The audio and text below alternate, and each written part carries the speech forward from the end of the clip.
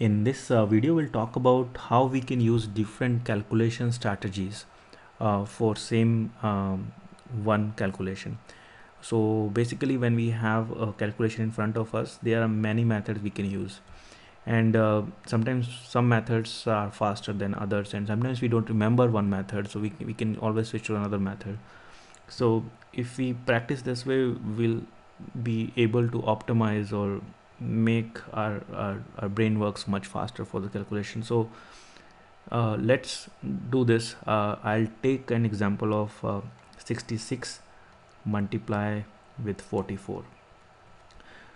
So if you look at this, first thing which comes to our mind, oh, this is very easy because both of them are multiple of 11. So I can write it as 11 multiply with 11 multiply with 6 multiply by 4, right?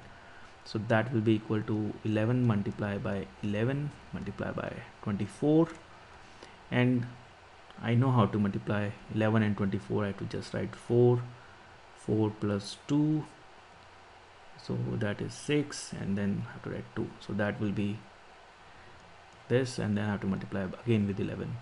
So again I have to write 4, then I have to add 4 and 6, that will be equal to 10. 1 will be carry over, then I add 4 and 6 and 2, that is 8, carry over is 1, so it's 9, and then 2 in the end. So that is the answer. So this is fairly quick. Now what is if I don't recall this method? I want to use some other method, or what if they are not multiple of 11, right? So now let's think about 66 multiply by 44. So what else can be done? If you think about this, these are symmetrical, so we can write it as 55 plus 11 multiply by 55 minus 11, right?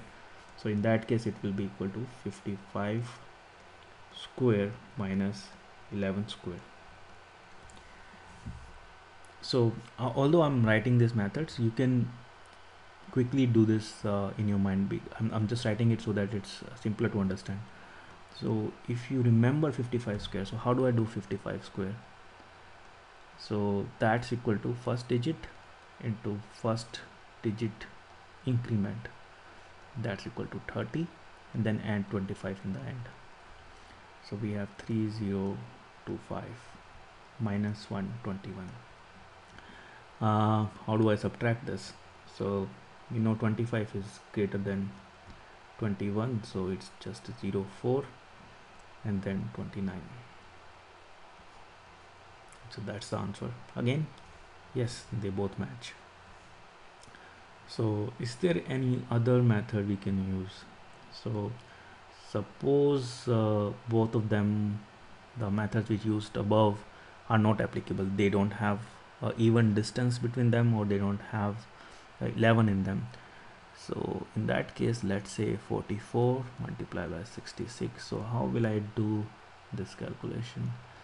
I can write it as 66 multiply with 50 minus 6.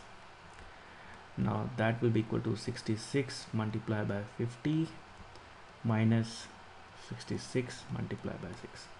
Now if you think about this, we can write this as 66 divided by 2 into 100. So that's equal to 3300. That's quick. And then in this case, we can write it as 11 multiplied by 36. So 11 into 36 will be equal to 6, and 3 plus 6 is 9, and 3. So it's 396, or we can write it as 3000 minus 96. That will be equal to 2904, and that's what we had before. So these are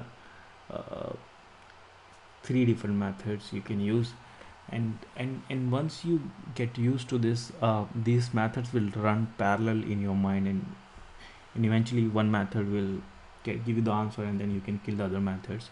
And I hope this video helped, and to revise some of the tricks we had before, and also to practice and how you can go about this calculation. So I hope this video helped.